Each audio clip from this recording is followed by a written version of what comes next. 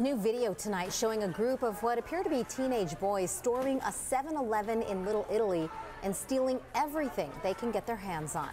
There was also one more incident caught on video on International Skate Day showing skateboarders involved in violence and theft. Tonight, people in San Diego want to know why this is happening and who will stop things like this from happening. CBS 8's Anna Laurel is in Balboa Park where someone was beaten by a crowd of skateboarders. I'm here at the iconic fountain in Balboa Park, just outside the Fleet Science Center for Kids. Now, when that fight broke out Wednesday, families and children were out here. So were more than 100 skateboarders.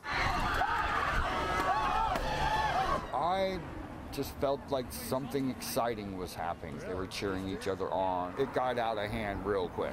William Dorsett is a spray paint artist setting up in Balboa Park late Wednesday afternoon when he heard a commotion and started filming.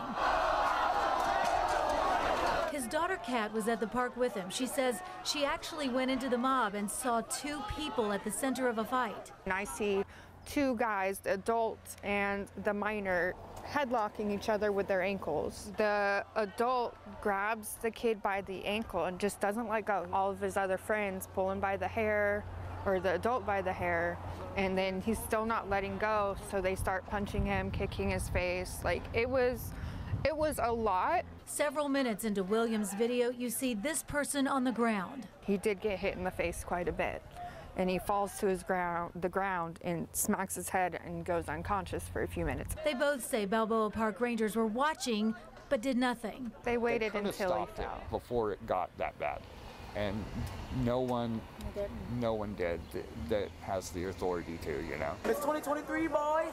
You look good. This is video a man in Little Italy posted to Nextdoor. A group of skateboarders run into his neighborhood 7-Eleven, grab everything they can, and take off.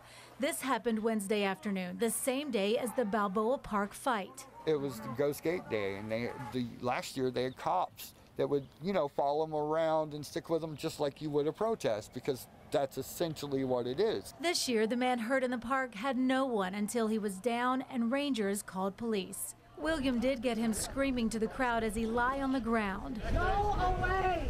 Leave me alone! Balboa Park says its rangers are not law enforcement and they are not armed. I reached out to San Diego police. They are investigating and we hope to have more next week. In Balboa Park, this is Anna Laurel for CBS 8.